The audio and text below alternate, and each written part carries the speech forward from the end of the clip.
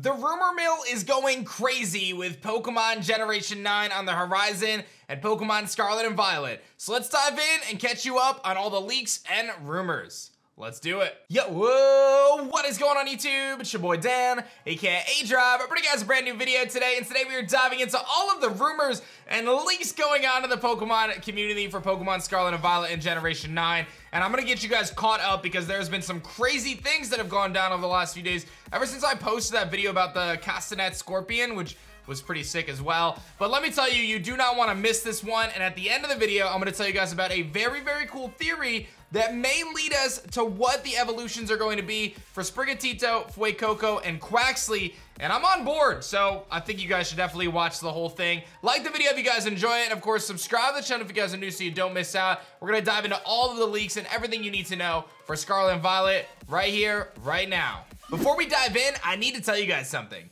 During my Pokemon Legends Arceus Marathon, my buddy Pokedex MD was here, and I couldn't help but notice just how good he smelled. I asked him, I'm like, Joey, what's going on, man? Why do you smell so good? And he told me all about Dr. Squatch, who's our sponsor for today's video. While I'm telling you more, you guys can enjoy some shower shots of me using Dr. Squatch, and just remember, this is the closest you'll ever get to my only dance, so enjoy it while you have it. Dr. Squatch is legit changing the way men like us approach hygiene with high-performing, natural, healthy products to make you smell like an absolute legend. I'm not joking, their soaps are phenomenal, and I was really blown away by how well the Dr. Squatch deodorant held up. Between us, I've struggled for years to find a long-lasting, good-smelling deodorant, and I'll tell you, Dr. Squatch is wife-approved.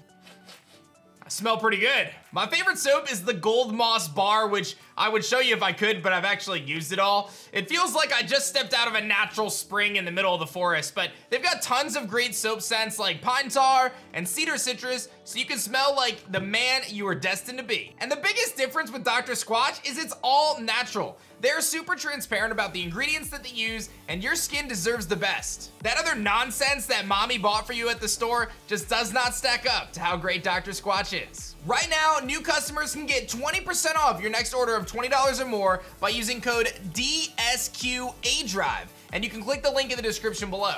I'm serious, Dr. Squatch is a product worth using, designed specifically for men. So don't miss out on this deal right now and start smelling great and feeling amazing. Big shouts to Dr. Squatch for sponsoring today. I'm definitely a customer for life, and I can't wait to get my next order. You should too. Check the link in the description below.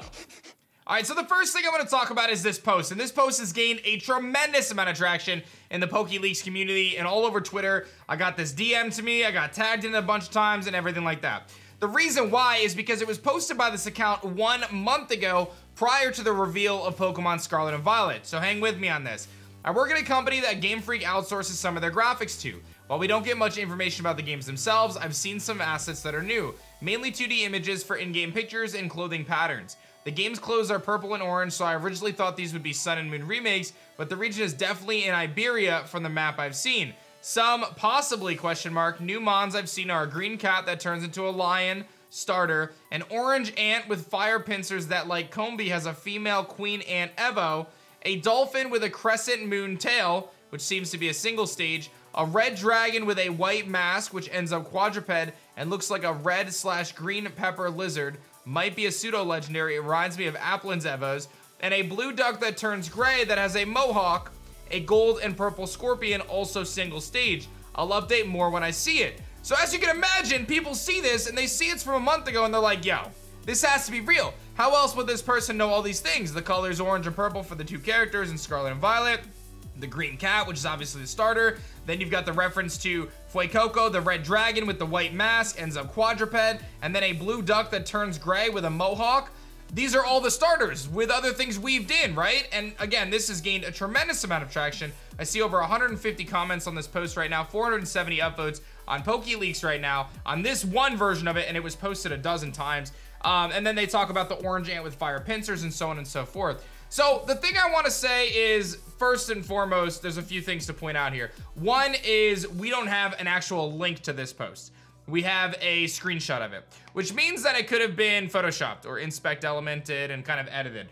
The second thing is someone actually commented, Stokow commented last night and said, the initial thread that came up, I did some digging. It looks like this was Photoshopped. The guy never posted it and deleted all this other stuff. It seems as though this guy actually works in a pizza shop and he's deleted parts of his history and then goes on to show this Imgur post, which shows some of the guy's kind of comments that he's posted from last month and the last few months, talking about their thoughts in Pokemon and things of that nature, which really leads this to most likely be fake, right? I think at that point, with the guy's history, the fact that we don't really have anything to trace back on this post, I'm gonna slap the fake stamp on it as well, and I'm gonna give you guys that I do not think this is real. While it is very convincing, obviously, I think that this person was simply feeding things that, you know, we kind of knew that would prove them legit, and also some other new things that maybe we haven't heard of. But given their history, there's no reason to believe this to be real. So again, I'm gonna be covering this kind of stuff, the stuff that really gains traction, so that way you know moving forward.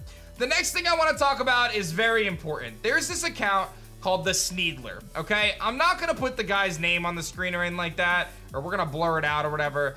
So this guy, the Sneedler, was gaining a ton of traction over the last few days, getting shouted out by other accounts, gaining a lot of traction, posting these different riddles about Tauros getting evolutions and all this different stuff, right? Like, it was very obvious that this person was trying to be a Riddler, right? Trying to be Riddler Coup, trying to gain some traction, because these people find this as an open door to gain internet clout, essentially. The biggest red flag to me is when people like this tag me. Listen, if you're posting leaks and you're tagging me and Ruffled Rowlet, it's clear to me that you're just looking for attention. Like, that's very, very obvious. It's one thing if someone tags me in a post like, yo, A-Drop, what do you think about this? It's another thing when someone creates a post and then tags me in it. Because it's like, really? What? Then the guy DMs me and I'm like, listen, I actually kind of want to look at the DM because it's funny. I'm not going to show you guys the DM, but let me pull it up real quick because it's actually hilarious. Oh, it actually seems like the guy actually deleted it and deleted his account now that I look at it. It's actually funny. He deleted his account. So there you go. I was looking at a screenshot before.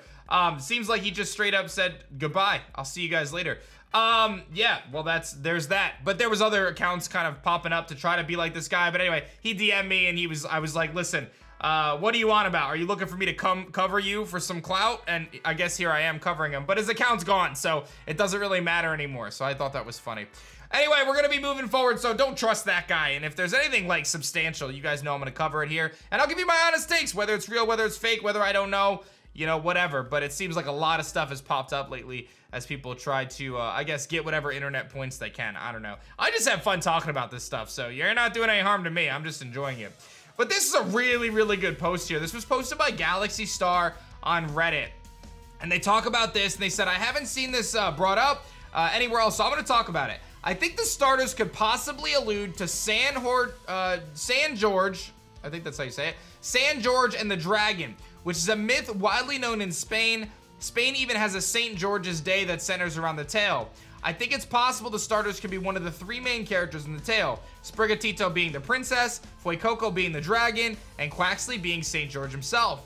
If this is true, I think Sprigatito would evolve into a grass and fairy type.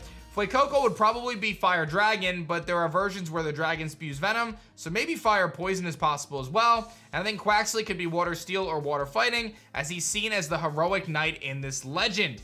And I find this fascinating because things like this very much so have possibility to become real. Like, when you think back to the X and Y days, and that's actually what Hockey Burner here comments saying, X and Y, generally these starters fit themes nowadays, right? The X and Y starters have the theme of like the mage and you got the warrior and then the kind of assassin, right? So there's kind of like that trio in terms of like RPG classes.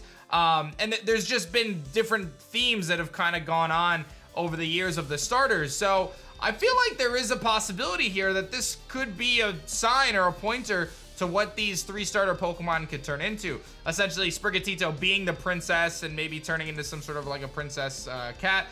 Then you've got obviously Fuecoco being the dragon in the lore, and then Quaxley being, you know, kind of St. George or the heroic knight in this tale. I find it fascinating, and I think it's actually a really cool thing to keep in the back of our minds as we go through this leak season, as we go towards the reveal of these starter evolutions. I feel like this is something worth noting and worth coming back to, because I think it could come to fruition for sure. So that's that. We covered the rumors, we covered the Sneedler fake account, which very clearly was just fishing for clout. And then we talked about this incredible rumor about kind of what these starters could be. I shouldn't even say rumor, it's more of a theory. And you guys got to watch the shower scene as I used Dr. Squatch, which by the way, phenomenal. Check the description below for some love for Dr. Squatch. Seriously, you guys will not regret it. I use it every day. It is phenomenal. Thank you guys so much for watching this video. Be sure to like the video if you enjoyed it and subscribe to the channel if you guys are new. My name is Dan. I also go by ADROB, and I will see you guys on the next one. Peace.